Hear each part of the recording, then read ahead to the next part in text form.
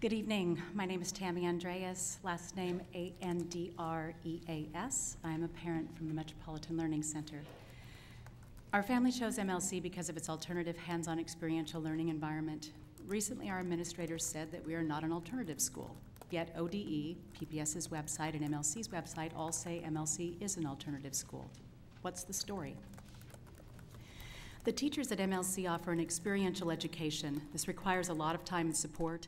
The support comes from the parent community and needs to come from the administrative staff as well that works with the teachers to support their projects, trips, and educational experiences. Most of us understand that this type of learning cannot easily be translated to seat instructional minutes, but we think it is worth so much more than that. The MLC community has made huge changes over the years in response to changing curriculum, but they made those changes collaboratively with all the stakeholders involved while preserving MLC's alternative education approach. Many families have tried to collaborate with our current administration to no avail. Countless letters to the district and the superintendent have been written and sent with little or no acknowledgement or results. As a result of lack of collaboration, poor communication, and a divisive community climate, a number of families have left MLC. Many additional families are thinking about leaving. This makes me so sad. I guess I'm left wondering, why was MLC given an administrative team that seems to neither support nor understand alternative education? When I first visited MLC to view the school to see if I wanted my children to go there, I was so impressed. MLC's teachers had such a wonderful understanding of teaching to the whole child. My sister, who recently retired from PPS after 33 years, watched the school district go from being, at its best, teaching to the whole child, to the district's current crippling narrow vision. Not everyone fits in the narrow vision. Our school community believes that every human being has intrinsic value, and our school has been a safe haven for children and their families who think and feel that they are different.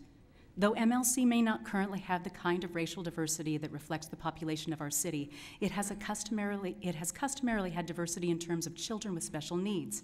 The school has had as much as double the percentage of special education students of most PPS schools. Our family has had the opportunity to see special education children truly flourish with the support of teachers and students alike. Additionally, our current administrators are planning to craft a new mission statement for our school with our site council. Our current mission statement is, our mission is a commitment to innovative learning for students of all ages. It provides for an environment in which the participants' needs, ideas, and feelings are openly communicated and acted upon appropriately.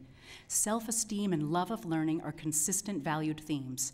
Why do we need a new mission statement?